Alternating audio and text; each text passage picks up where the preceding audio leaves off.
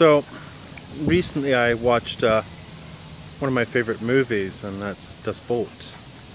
And I reflected a bit on it and paid a bit more attention and wondering, why is this movie so appealing to me? What appeals to me about this movie?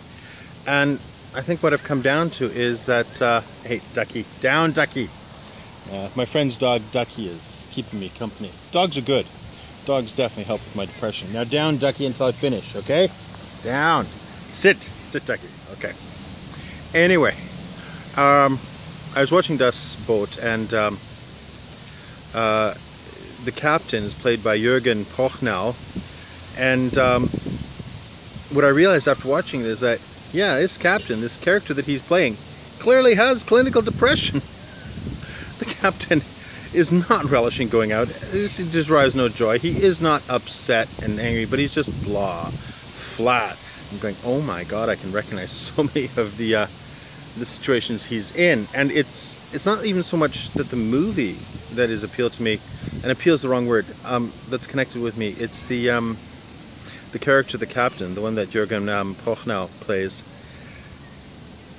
And maybe it's because I could understand that there was a kindred spirit being portrayed on a screen, somebody that is suffering from this clinical depression.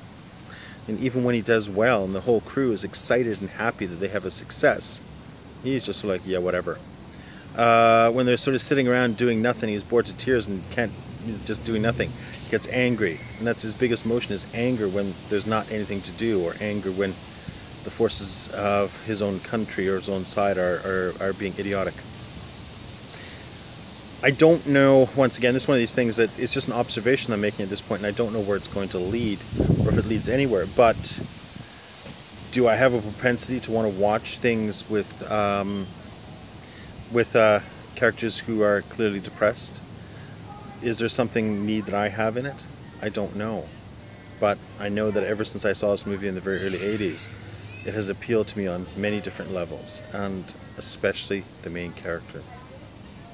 Thanks for watching. Bye.